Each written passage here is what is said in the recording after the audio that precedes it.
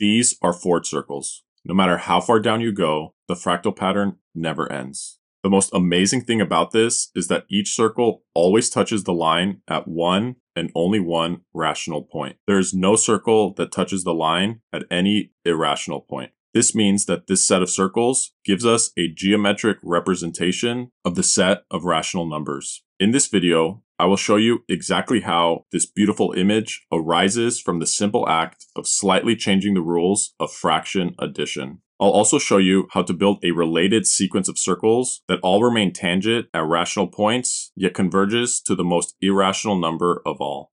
We begin with the numbers 0 and 1.